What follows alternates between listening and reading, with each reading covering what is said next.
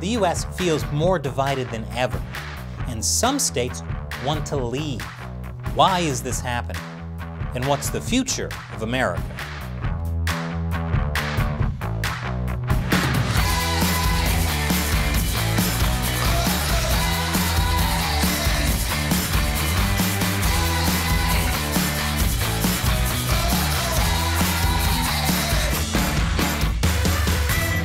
Welcome to America Uncovered. I'm Chris Chappell. Be sure to subscribe and hit that like button. It helps us with the YouTube algorithm. So, if you've been keeping an eye on the news, it might seem like the west coast of the United States is about to fracture. I don't mean literally. What I mean is, there's been a lot of talk lately in the Pacific Northwest about secession.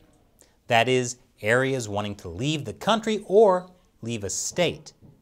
And that would mean changing state borders that have been in place for more than 100 years.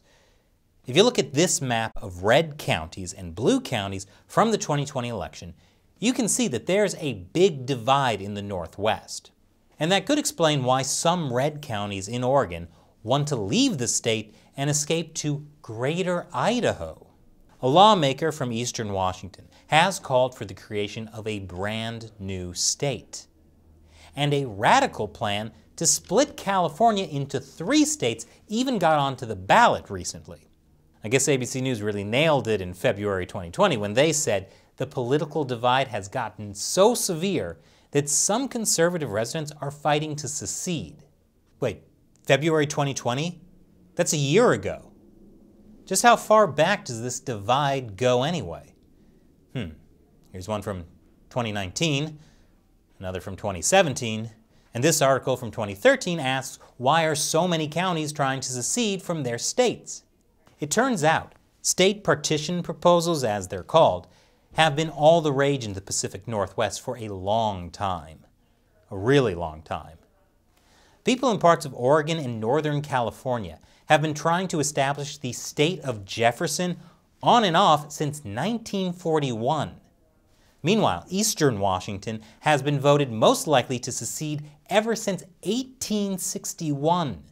This includes attempts to turn Eastern Washington and parts of Idaho into the state of Lincoln in 1907, 1913, 1915, 1921, 1922, 1923, and 1929, as well as an attempt to turn Eastern Washington into the state of Roosevelt in 1937. Jefferson State, Lincoln State, Roosevelt State. I guess why should President Washington have all the glory? Finally, more recently, there have been proposals to create the State of Liberty out of Eastern Washington in 1985, 1991, 2001, 2005, 2015, 2017, 2019, 2020, and as recently as right now. I had no idea that Eastern Washington was the Texas of the Pacific Northwest. But it's not just Eastern Washington that wants to secede. There is even a small political party called the Cascadia Independence Party, centered around creating a new country. That's right, country, called Cascadia. More on that after the break. Welcome back. Some people in the Pacific Northwest want to form a new country. Cascadia. It would be made up from parts of California, Oregon, Washington, Idaho, Alaska, and Canada. That just looks ridiculous. If we're going to do that, we might as well just take over the rest of Canada too. I call dibs on Prince Edward Island. To be fair, some supporters see Cascadia not as a separate country, but as a bioregion. It's not clear how a bioregion is run politically. Probably badly. Anyway, as you can see, the current push to form Greater Idaho is just the most recent in a long chain of state partition movements. Some of the early partitioners wanted to draw new state lines mainly because of geography. People in Eastern Washington had a giant mountain range separating them from the capital, which is near the coast. Back in 1860, as professor at the University of Washington wrote, naturally enough, residents east of the mountains were opposed to looking longer toward Olympia for legislative favors and to making that long journey to transact public business. I can't say I blame them. I hear traveling across mountains by wagon can be grueling. Donner, party of 50? Too soon? But geography wasn't the only thing creating barriers. Later petitioners cited cultural divides between urban and rural areas as a key reason for changing state lines. They felt underrepresented and overridden by folks in big cities. One movement leader in California notes that a single state senator represents 11 counties in rural Northern California, while Los Angeles County alone has 11 senators. Meanwhile, Eastern Washington sends only 33 legislators to the state capitol in Olympia, while Western Washington sends 114. This is because there are more people in the urban areas than the rural areas, so they get more representation. But it wasn't always that way. Historically, many states had two legislative bodies that were elected differently. State assemblies would be determined by population, so urban areas would have more power. But state senates weren't determined by population. Each county in a state would get the same number of state senators, regardless of how many people lived there. That meant rural areas had more power. But that changed after a 1964 Supreme Court ruling in the case of Reynolds v. Sims. The court ruled that the Equal Protection Clause under the 14th Amendment requires that state legislative districts should be comprised of roughly equal populations if possible. So now state senates are also determined by population. The result is that people in rural areas feel like they're being squashed by a political majority in a capital far away. A majority that designs policies for Portland or Seattle that don't work in other parts of those states. Let's take the example of rancher Ken Parsons, who lives in La Grande, Oregon. As he explains it, let's just say, for example, I hire a college student during the summer months to move my irrigation lines. Now I have urban people telling me I have to pay them $15. Well, I'm a farmer. I can't tell whoever buys my wheat, gee, I gotta raise the price of my wheat, guys. Other current complaints from partitioners include how the state of Oregon has handled certain policies, like COVID-19 relief, Antifa unrest in Portland, and the new state law decriminalizing the possession of hard drugs. As Mike McCarter, the president of Move Oregon's Border, puts it, now you look and you say, well, if you're homeless, if you're a hard drug user, if you're a rioter, if you're an illegal, come to Oregon, we're a sanctuary state, and you won't get in trouble. And that's not the way conservatives feel in Oregon. So really it's about modern divisions between political parties. Well, some people certainly think so. Colonel Clayton, a public policy professor at Washington State University, describes the Eastern Washington state partition movement as an echo of national sentiments.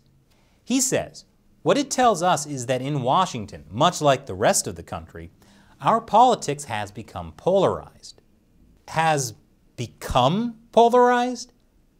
If state partition movements reflect polarization, was the nation just as polarized in, say, 1907, or 1915, or 1937, or 1941?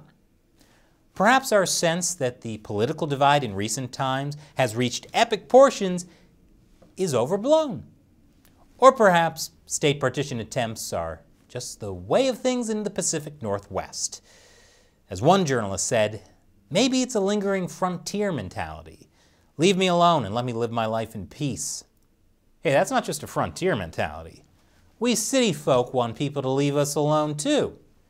That's why we don't make eye contact with people on the subway.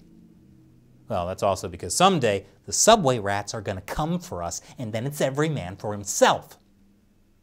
So let's meet some of these Northwestern state secessionists right after the break.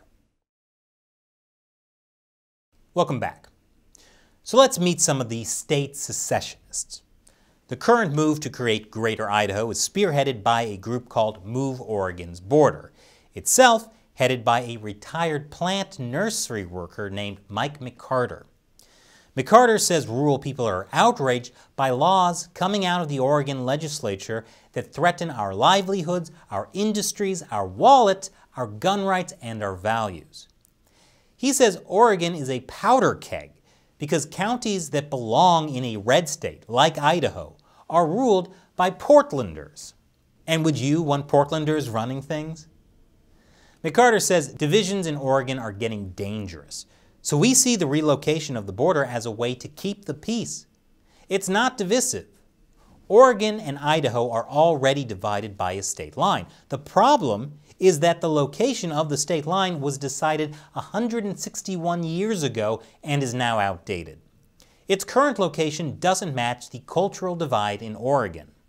Okay, so he's saying it's a peaceful, non-divisive division to avoid dangerous divisions.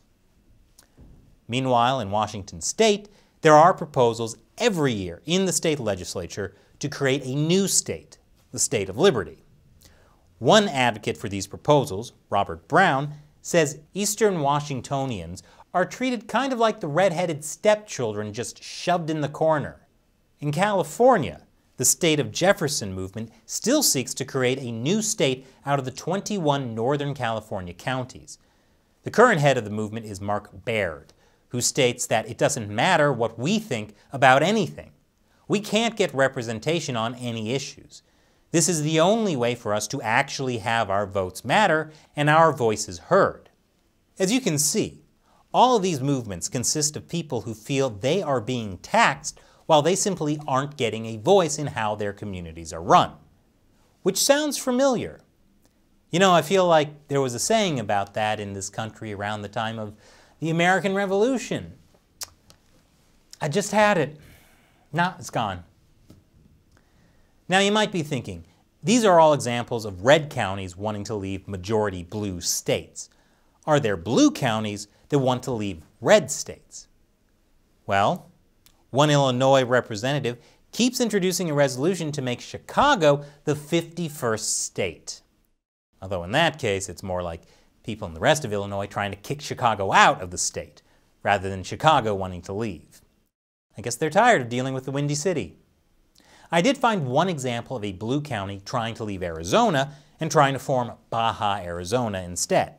That was in 2011. That may not be the case anymore as Arizona slowly turns blue. And that's the main reason it's mostly red counties trying to leave these states. Blue counties tend to be more urban, so they tend to have more power in the state government, thanks to that Supreme Court ruling. So could any of these changes to state boundaries ever realistically happen? Well, the United States Constitution does provide a way for states to change their borders, but it has to get approval from local communities, the state legislatures, and the U.S. Congress. The local communities are generally on board. State legislatures, not so much. That's why the bill to turn Eastern Washington into the state of liberty has never made it past a first reading in committee. And even if that happens, good luck getting the U.S. Congress to do anything. But maybe there's a way around that, according to the people behind the Divide New York movement. Under their plan, New York would be divided into 3 self-governing autonomous regions within one state. Those regions are basically New York City, the suburbs of New York City, and the rest of New York State. But since the plan doesn't actually want to split up the state, it doesn't have to get approval from Congress. So, what do you think of these attempts to create new U.S. states? Should states be split according to political or cultural differences? Leave your comments below. And don't forget, America Uncovered is supported mainly by viewers. So please visit patreon.com/AmericaUncovered. Contribute $1 or more per episode. We rely on your support to help us keep making great episodes. Once again, I'm Chris Chappell. Thanks for watching America Uncovered.